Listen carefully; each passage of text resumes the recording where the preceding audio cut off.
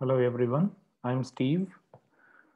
I'm the OET, IELTS and PT trainer from UCAN English Tutoring, which has been helping more than 12,000 students to achieve their desired scores in these three examinations since 2008.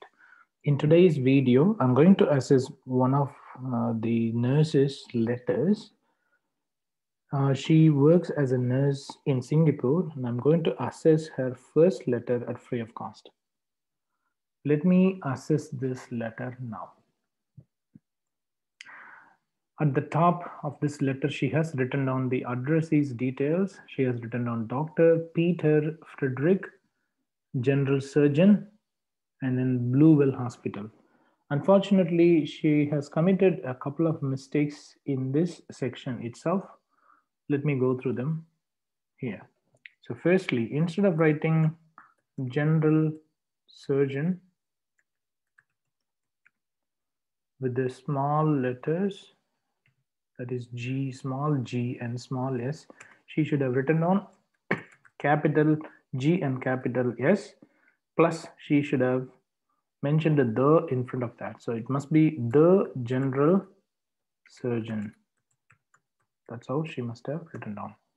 That is one of the mistakes. And Bluewell Hospital is okay. Let's go to the next one. Then she has written down the date of letter, which is good because that's in the correct format. I'm happy with that.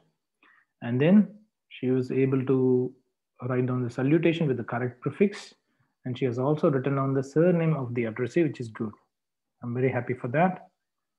Okay, let's go through the next one. After that, she has written down the reference details of the patient, which is Angelina Jolie, age 55 years. That's all right. She must have placed a comma here in between. So that's one thing. So after Angelina Jolie, it's better to write down a comma. Okay, so Jolie, it must be Jolie, comma. All right, let's go to the next one. Mrs. Jolie requires your specialized assessment and further treatment at your hospital. She was diagnosed with the hemorrhagic tonsillitis and rheumatoid arthritis. Okay, she is due for discharge today. The problem with this introduction paragraph is that she has written on only the simple sentences. All three of them are the simple sentences only, which is okay if you're aiming at C grade. But if you would like to achieve more than B grade, it is really recommended for you to write down a combination of complex and compound sentences in the introduction paragraph, particularly. Okay, so there's no grammar mistake here. That's fine. I'm happy with that. But the only simple sentences are used in the introduction paragraph. Okay, only simple sentences are used in the introduction paragraph, but you should have used a range of complex and compound sentences only in the beginning. Okay, it is always recommended that you use complex and compound sentences only in the introduction paragraph. In the following paragraphs, you can use maybe some simple sentences. You have to have the proper mixture of all these three different types of sentence structures. Let's say, if you write down one simple sentence, try to ensure that you write down one complex and compound sentence before you start writing down another simple sentence. I mean, that could be the approximate one, but yes, you can't write down more simple sentences instead of the complex or the compound sentence. Let's go through the next one. Sorry about that. Mrs. Jolie was admitted on 16 February 2019. Let's say she was admitted about 4 days ago. Okay, 16, 17, 18, 19, and 20. So 5 days ago. right? Today is 20, so 5 days ago. So you should have mentioned it.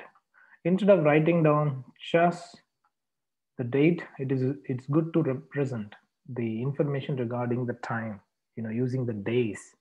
So 16 February, 2016 could have been replaced with 5 days ago.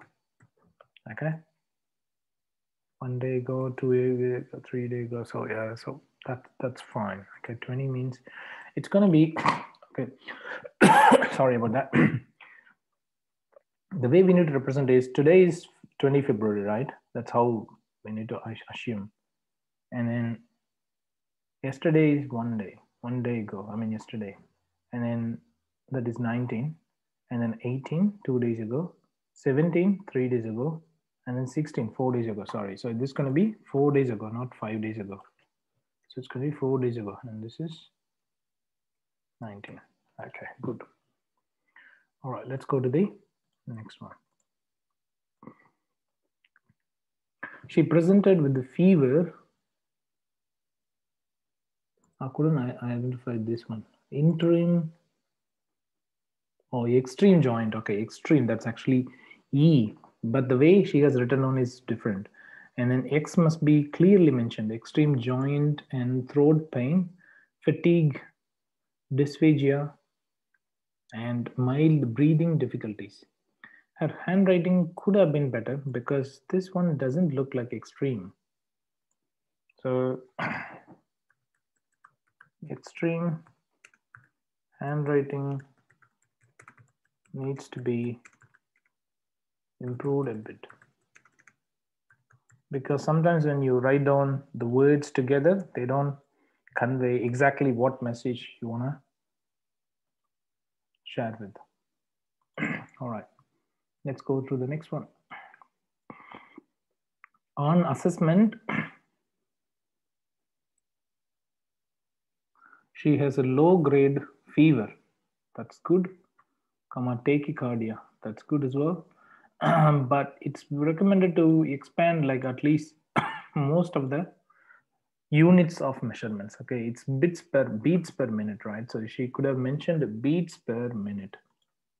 So instead of writing down just 102 B/M, it's recommended to write down 102 beats per minute. Okay, it could have been much better. The same is applicable for Fahrenheit as well, if you can. And is elevated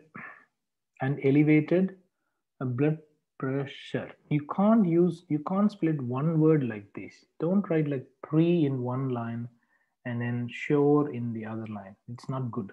Okay, so pre and then sure. Please do write one word in same line itself. So together, all right? Do not split it. It's not good. It doesn't look good. All right. She complains of, okay, let's say there is one of the major mistakes that is committed by most of the students. They get confusion between the noun and the verb in relation to compliance. Let's say this compliance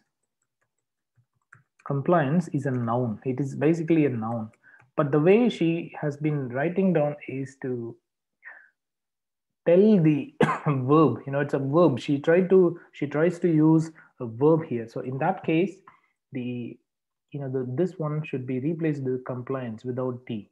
So the one with the T is a noun and the one without T is a verb. Remember that. Okay, so the way we can remember is that okay, T, do you know T? T stands for TEE, a drink. All right, so drink is a noun, which means if you get the spelling with the T, then it's a drink. We can call it tea, so it's a noun. So if you don't get this T, and then look at yes, compliance, okay, complying or whatever it is. Okay, so without T, that's a verb. That's how you can remember. So there are many easy ways to remember the spelling of words. Okay, do you understand? All right, let's go to the next one. Complaints of bloody taste while swallowing saliva and noticed enlarged tonsils as well as coated tongue. That's good. She has written on very well except this mistake. All right, let's go to the next paragraph. Blood parameter of Miss Jolie reports revealed. Blood parameter of Mr. Jolie reports. No, that's wrong. This is entirely wrong. Okay, so what she could have done is, instead of writing down blood parameter of Mrs. I think it's Mrs. Right? Let me have a look at it. Sorry. Yeah, Mrs. Jolie. Blood parameter of Mrs. Jolie reports. So this is wrong. Okay. So what she could have done is that she could have mentioned like this: Mrs. Jolie's blood parameter reports. Blood parameter reports.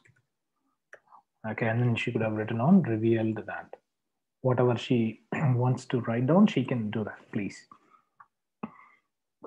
An increase in ASO letter, WBC, and ESR. The problem revealed an increase. She didn't write. There are a couple of things. Okay, in this case, one is revealed increase in something. Okay, so it's incorrect. She should have mentioned revealed an increase in. That's the correct answer. That's the first thing. The other thing is all these abbreviations were not expanded, which is not good. ASO, WB, and ESR. So ASO, WBC, and ESR. Sorry, ESR. All abbreviations such as ASO, WBC, and ESR need to be expanded, please. You should understand that no abbreviations should be used in OET letter, please. If you use more abbreviations, it's going to damage your score and it makes your letter more informal, which is not good. Therefore, she was administered antibiotic amoxicillin injection, 1.2 gram, IV 3 times a day. Okay. And then injection paracetamol, 1 gram, IV 3 times a day to reduce fever. Glutathionein was advised to do and fluid replacement therapy was given. Okay, the problem with this sentence is that if you write down really longer sentences, sometimes you may lose control on your grammar, which is not good. All right, she mentioned like she was administered antibiotic amoxicillin. Sorry about that. Amoxicillin injection, 1.2 gram, IV 3 times a day. So this is not good. The reason is that she has been writing down the same thing here and here as well. So you can write them down together in one go. Do you know what I mean? I mean, you can say, instead of starting down this one, therefore, amoxicillin and paracetamol injections were administered. I mean, you can write down the the dosage and frequency. Yeah, that's all right altogether. So amoxicillin, therefore, amoxicillin injection 1.2, or you can say amoxicillin 1.2 gram and paracetamol injections, or paracetamol 1.1 gram injections were administered through intravenous fluids, or you can write down through intravenous mode thrice a day. So that's what you could have done that. Okay. Yeah, but the problem is I think she has included lots of things together, so it's not good. This is not good. She could have right shortened that sentence instead of writing down so much. So please split the longer sentence that start with therefore. Okay, and she should start with the not she was administered, but you need to mention the names of the medications first, and then you have to say where administered. That's it. That's how you need to do it. And then what she could have done is she could have written down this one. Okay, Proton was advised to do. To do is incorrect. Okay, you can't use to do. That's wrong. That's wrong. To do is more informal. To do is more informal. So use something informal situation. That would be much better. All right, let's go to the next one.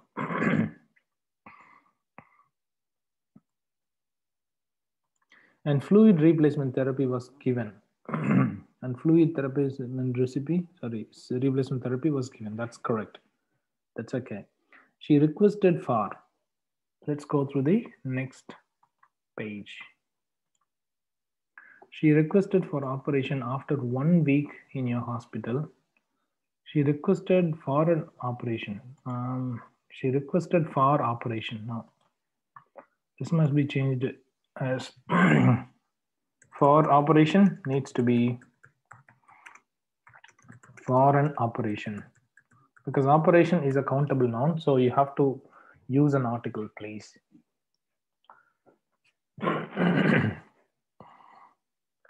In addition, her pain has reduced, but recovery is not satisfactory. That's okay. You need to put a full stop here. I couldn't see any full stop here. Satisfactory. After that, place a full stop after this word, please. Thank you. Mrs. Jolie has had diabetes mellitus since 1999 and was on self-administered insulin. So self-administered needs a syllable in between. Self-administered, you can't write in two different words. That's wrong. You have to write down self hyphen and then administered insulin. That's good. All right. Let's go to the next one. She was on, and then you're writing down the medication for hypothyroidism, and then you have placed a comma. That's not good. Remove the comma after hypothyroidism. Okay, please. Let's go to the next one. She drinks occasionally and is a chain smoker. That's fine. It would be greatly appreciated if you could admit her in 3 days. I don't know what you need to do. Okay, anyway, that's yeah, that's all right. In 3 days, right? Kindly note, she requested to be sent to nursing home for 4 days post surgery. Okay, so requested to be sent to. Okay, to be sent.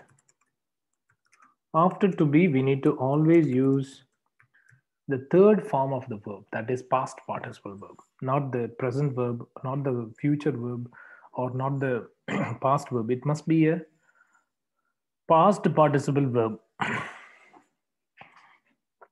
To be sent to nursing home. Okay, no.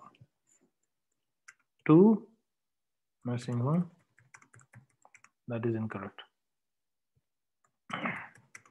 To a nursing home. To a nursing home, or to her nursing home, or to the nursing home. You have to use an article or maybe the pronouns such as have. All right, let's go to the next one.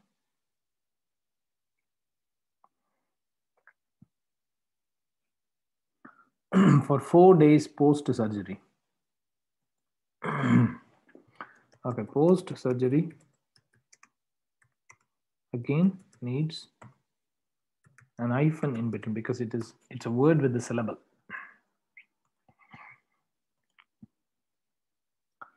Since her husband will travel abroad, that's good. It'll be beneficial for her if you recommend her to rehabilitation center. That's wrong. Rehabilitation center. Rehabilitation center, that's okay. But this one needs an article before that. The spelling is needs to be improved as well. It must be centered. CENTRE. Okay. All right, let's go to the next assessment. To kids smoking, that's all right. If you have any clarifications, no, if you have any clarifications, that's wrong. If you need any clarifications, if you require any clarifications, okay. So if you have any clarifications, okay, clarifications means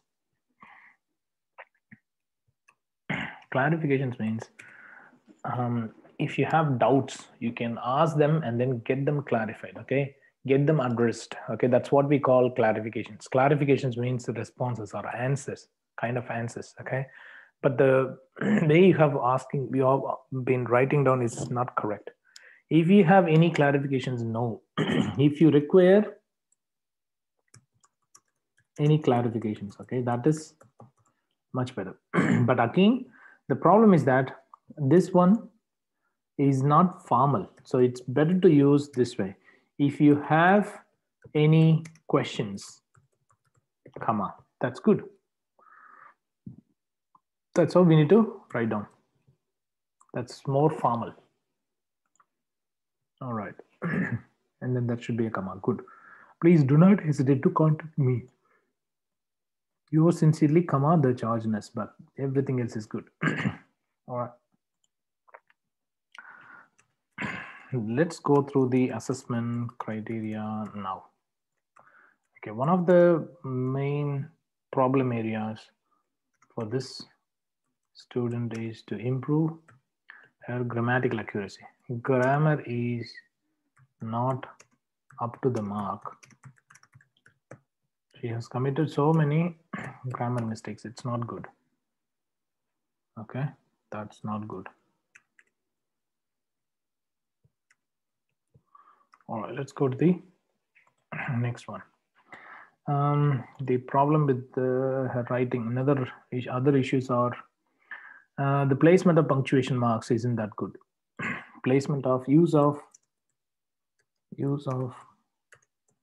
punctuation marks, articles, prepositions, nouns and verbs is not good. She needs to work hard on this one. Spelling could have been better because you need to use an hyphen in between. That's not good if you do not use it. Vocabulary could have been better.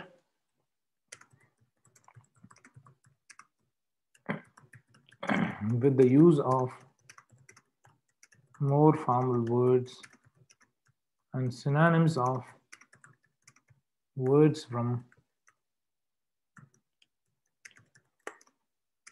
case notes. So that could have been much better. All right, let's go to the next one. You have to expand all the abbreviations. So you haven't expanded many abbreviations, which is not good. Organization of case notes is not good. Relevant case notes are included in your letter. That's the only good thing you have done in your letter, unfortunately.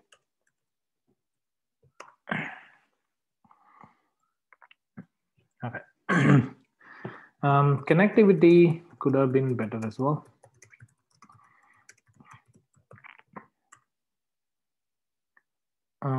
Spacing and presentation of presentation means the layout of letter are good enough.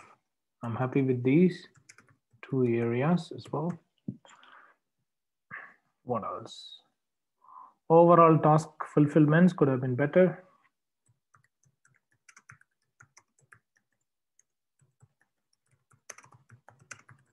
Could have been improved. Okay. To me, this letter sounds like a 250, maybe a C grade maximum.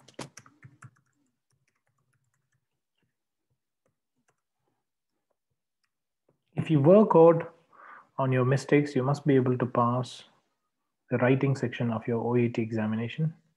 You need to understand that these are not acceptable in OET examination criteria. If you would like to receive your first letter assessed at free of cost, please send me a message on my mobile or WhatsApp number, that is +61468480877. You can also contact me on my email address, that is steve@ucanenglishtutoring.com, or you can reach me at www.facebook.com/ucantutoring. I've been helping more than 12,000 students since 2008 to pass their OET, IELTS, and PT academic examinations. I'm also glad to assess your speaking skill by conducting a first role play conversation in OET examination. Let me know if you need any assistance, please. If you find the assessment helpful, please click like tab and leave positive comments in regards to the areas of improvement. You can also share my video with others if you find it helpful. Also, please do not forget to subscribe to my YouTube channel. Thank you so much for watching this video, and I wish you good luck with your practice. Have a good day. Take care.